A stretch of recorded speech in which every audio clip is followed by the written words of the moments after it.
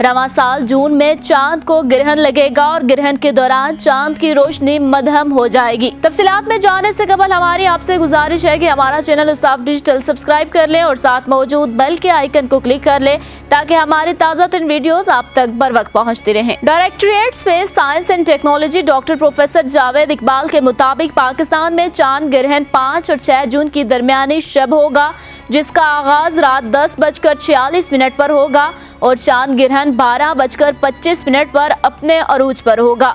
इस दौरान चांद की रोशनी मध्यम हो जाएगी, जबकि ग्रहण 2:04 पर खत्म हो जाएगा। माहिरीन फल्कियात कहते हैं कि सूरज और चांद के दरमियान जमीन आ जाए तो चांद को ग्रहण लगता है।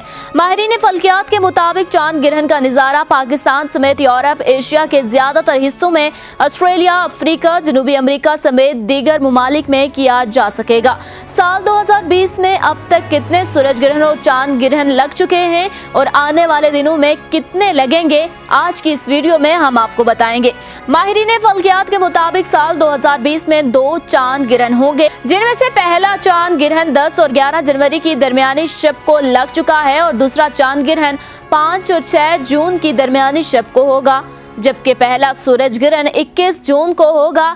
महकमा मौसमियात के मुताबिक रवां साल सूरज और चांद को ग्रहण लगने के नज़ारे पाकिस्तान समेत दुनिया भर में अपने अपने मुकामी वक्त के मुताबिक देखे जा सकेंगे। याद रहे कि इससे कबल गुज़िश्ता साल का आखिरी सूरज ग्रहण 26 दिसंबर को हुआ, जिसका नज़ारा पूरी दुनिया में देखा गया। इसका दौरानिया 6 घंटे तक रहा। ताकतवर तरीन सूरज ग्रहण को माहिरीन ने रंग ऑफ फायर का नाम भी दिया था। नाजरीन, चांद ग्रहण है क्या?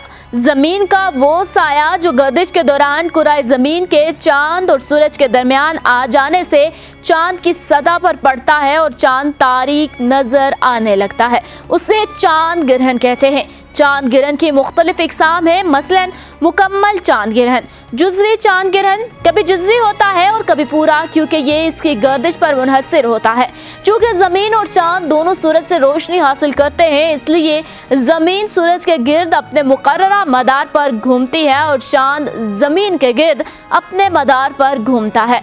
चांद और ज़मीन का साया सूरज के दरमियान में साल में 2 बार आता है और इसका साया एक दूसरे पर पड़ता है। चांद पर साया पड़ता है तो चांद ग्रहण और सूरज पर पड़ता है तो जमीन पर सूरज ग्रहण दिखाई देता है। जबकि दूसरी जानिब एक बड़े साइज का सैयारचा 6 जून को जमीन के मदार से गुजरेगा।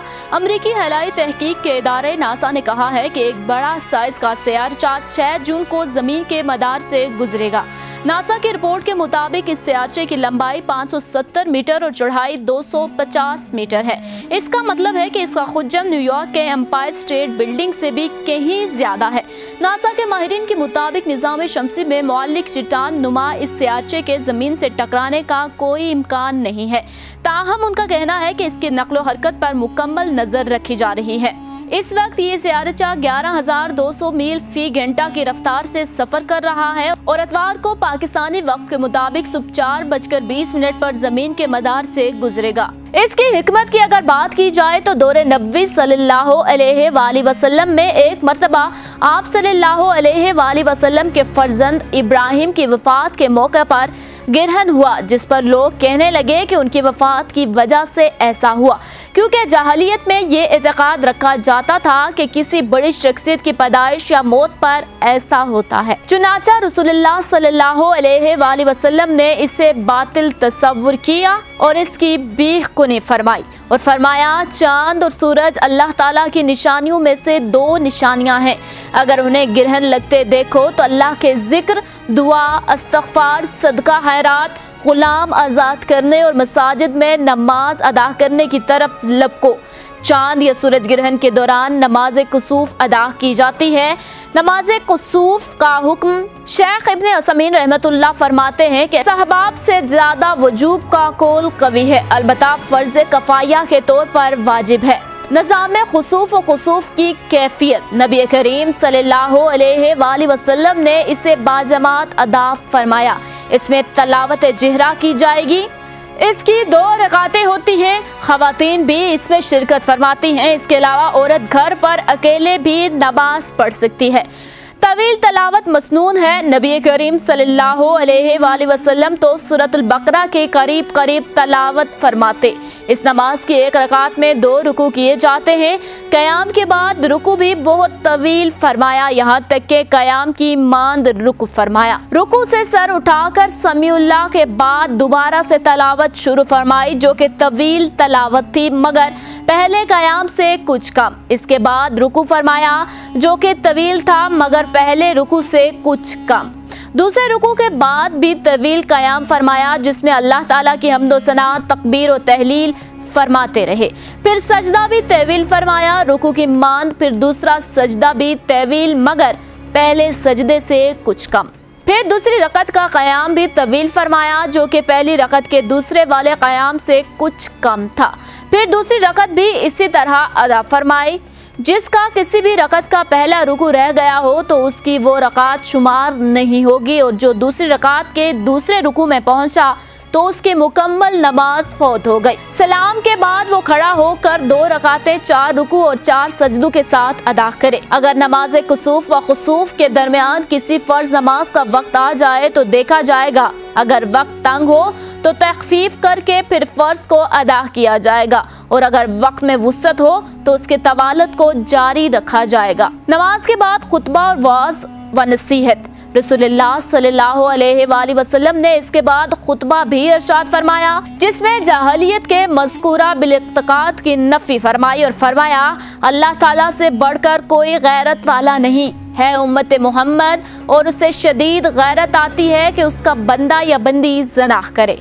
अल्लाह की कसम, जो कुछ मुझे मालूम है अगर तुम्हें हो जाए तो बहुत रोगे और बहुत कम हंसोगे। फिर बयान फरमाया कि जो मैं नमाज में आगे बढ़ा था फिर पीछे हटा था तो मुझे जन्नत दिखाई गई। करीब था कि मैं उससे कोई फैल उठा लूं, अगर उठा लेता तो ता क़यामत वो बाकी रहता। इस तरह से जहन्नुम की आग की लिपटें देखी तो डर गया, और ये सबसे खतरनाक तरीन मंजिर मैंने देखा था। जहन्नुम में अक्सर औरतों को देखा जिसका सबब शोहर की नाशुक्री बताया कि जिंदगी भर भलाई करते रहो, बस एक ख्वाहिश पूरी ना हो तो कहती है कि तुमसे कभी खैर देखी ही नहीं। बने इसराइल की औरत को मुब्तलाए अजाब देखा, जिसने एक बिल्ली को बांधे रखा यहाँ तक कि वो भूखी मर गई। रसूलुल्लाह सल्लल्लाहु अलैहि वसल्लम की ऊँटनी के चोर को भी देखा। उमर बिन मालिक बिन लही को भी देखा, जो हाजियों के समान अपने लोहे के बने अंकड़े से उचक लेता था, और अरब में उसने बुत्तों को मुतारिफ करवाया। वो अपनी आंतें जहन्नुम में खींचा जा रहा था। ये भी वही आप सल्लल्लाहु अलैहि वसल्लम की तरफ से फरमाई गई कि मसीह दज्जाल के फितने की तरह कब्र का फितना भी होगा, और मोमिन मोहम्मद रसूलुल्लाह सल्लल्लाहु अलैहि वसल्लम के बारे में सही जवाब देकर जन्नत की खुशखबरी पाएगा, जबकि मुनाफिक कहेगा मुझे नहीं मालूम, मैंने बस लोगों को एक बात कहते सुना तो कह दी। इस शक में मुब्तला शख्स को जहन्नुम की वईद सुना दी जाएगी। इसके बाद आप सल्लल्लाहु अलैहि वसल्लम ने अज़ाबे कब्र से पनाह तलब फरमाई और उसका हुक्म दिया। सूरज और चांद ग्रहण की पेश की इतला देना और माहिर फल्कियात की खबर पर एतमाद करते हुए नमाज की इब्तिदा और इख्तिताम करना। शेख इब्ने असमीन रहमतुल्लाह फरमाते हैं, जब अपनी आंखों से उसे देखो तो नमाज शुरू करो और उसके चढ़ जाने पर खत्म करो, ना के फल्कियात के हिसाब से या दूरबीनों के जरिए। इस तरह शेख इब्ने असमीन व शेख सालिह फौजान वगैरह फरमाते हैं कि इसके वाक़े होने की इतला पहले से कर देने से भी अचानक खौफजदा होकर अल्लाह ताला की जानिब रुजू करने की हिकमत फोत हो जाती है, और लोग इससे भी एक आम बात बल्कि तफरी के तौर पर लेने लगते हैं। औसाफ डिजिटल से फिल वक्त इतना ही। मजीद अपडेट रहने के लिए हमारा चैनल सब्सक्राइब कीजिए और देखते रहिए औसाफ डिजिटल।